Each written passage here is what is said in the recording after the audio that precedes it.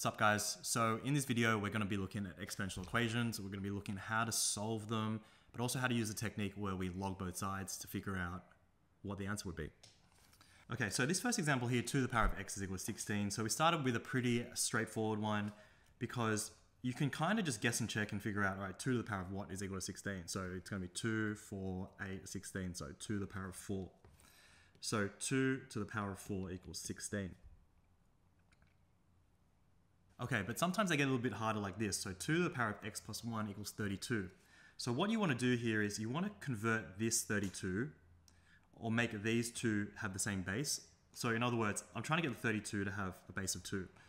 Now, 2 to the power of what is 32? So 2, 4, 8, 16, 32. 2 to the power of 5.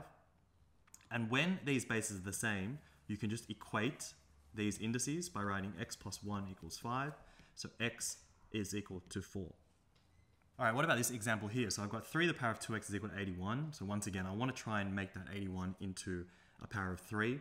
And mainly because I know that 81 is a power of 3. So 3 to the power of 4, I believe, is 81. Now that the bases are the same, you can equate the powers. So 2x equals 4, x is equal to 2.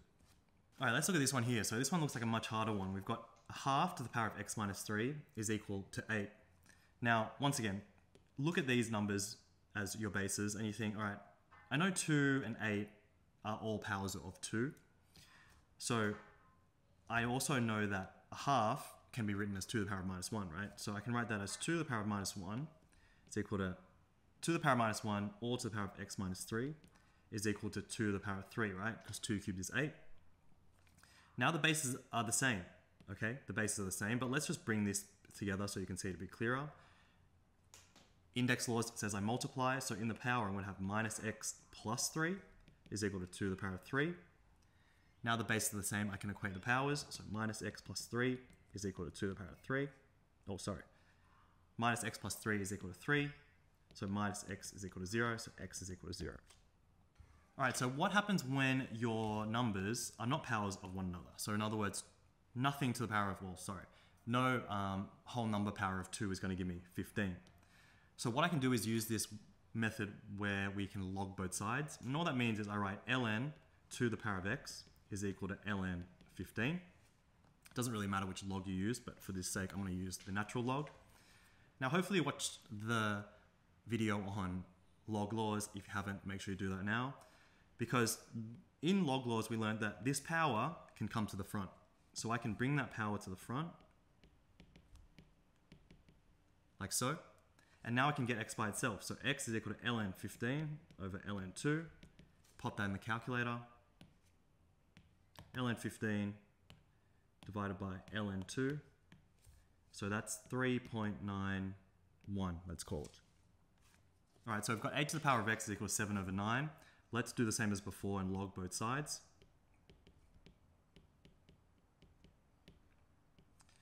Now, remember, I can bring this x out the front using the power law. So x ln 8 is equal to ln 7 over 9. I'm trying to get x by itself, so let's divide both sides by ln 8. Oh, right 9, right 8 there.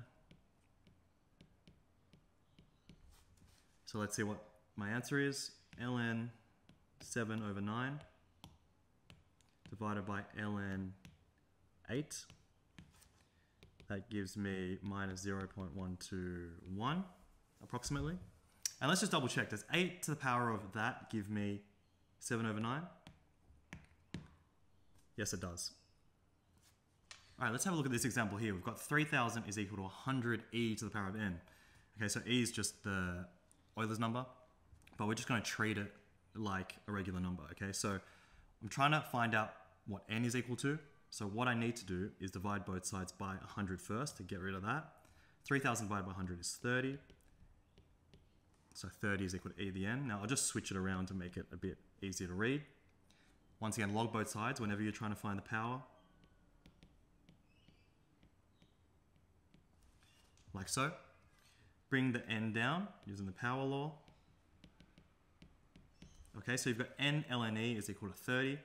Now, if I just rewrite this as the long kind of form log base e of e is equal to ln 30, what is log e of e? Well, it's saying e to the power of what is going to give me e? And that's clearly 1. So this will just be n times 1 is equal to ln 30.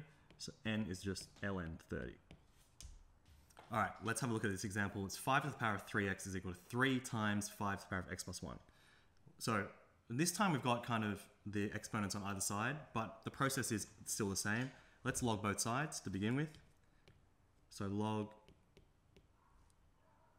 ln 5 to the power of 3x equal to ln 3 times 5 to the power of x plus 1, like so. So this bit here will be 3x ln 5. Now remember from your log laws, when you have a multiplication here, you can split it up and write that as division, like so. So let's just clean this up a bit. Now ln 3 plus, remember this x plus 1 can come to the front, so x plus 1 ln 5. Okay, now let's expand this out. So you've got 3x ln 5 is equal to ln 3 plus, expanding this out will be x ln 5 plus ln 5.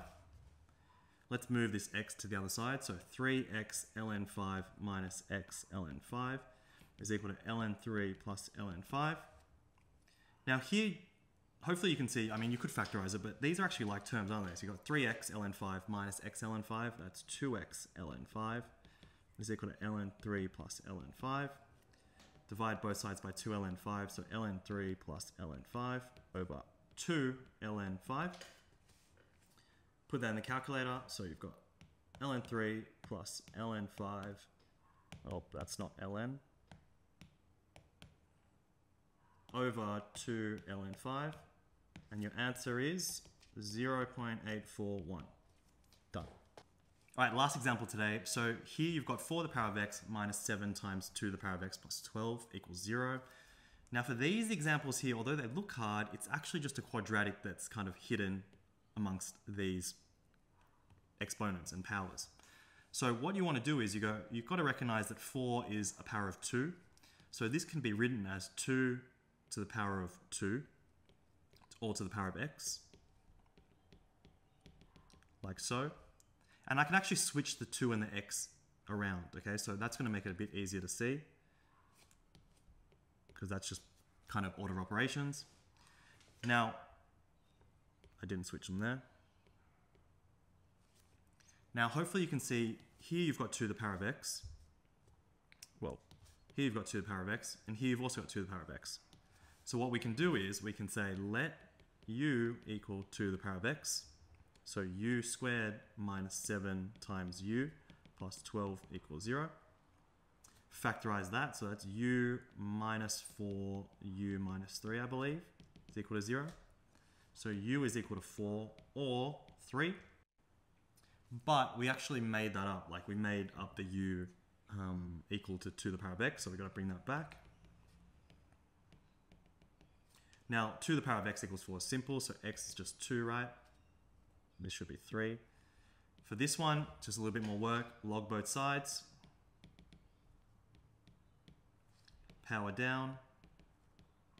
So x is equal to ln 3 over ln 2. And we'll just leave it exact for that one. All right, that's it for today. If you have any questions, let me know in the comments below. If you like this video, definitely give me a like and subscribe. Thanks for watching. I'll see you on the next one. Peace.